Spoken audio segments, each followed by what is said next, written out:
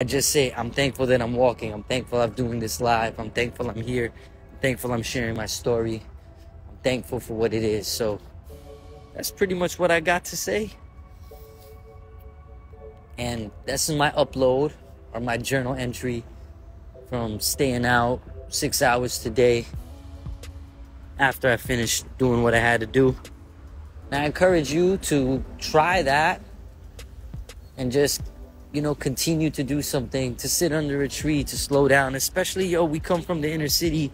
Most of us who are watching my live or into me, we grew up in these city spaces, and many a time we don't even know what to do when we can't go to some upstate park or this or that. But man, just use your imagination. If you're in a city area and all you got's a patch of dirt and some urban playground, then rock with that and use your imagination and let that imagination guide you.